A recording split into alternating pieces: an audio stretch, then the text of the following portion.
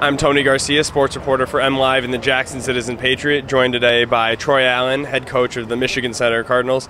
And we were just talking in there about how you guys continue to raise the bar each and every year, and it sounds like you're as excited for this year coming off a conference championship and a playoff win as maybe you've ever been.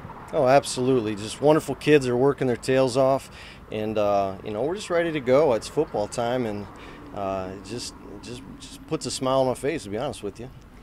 And also, another thing that you might not have had as much of in previous seasons is depth. A lot of competition in a lot of positions is what you're expecting. Oh yeah, it's probably the deepest team that I've ever had. We have about 29, 30 kids, but each position we're looking at 3 kids rotation, and not a whole lot of starters named right now, just based on the fact that I think we're gonna have some great competition as we put pads on and kind of see where we're at. But yeah, it's good to have kids that feel like their job can be taken from them. And the last question for you, more of a statement. Can you fill in this blank for me? Michigan Center is going to be successful in 2018 if we what?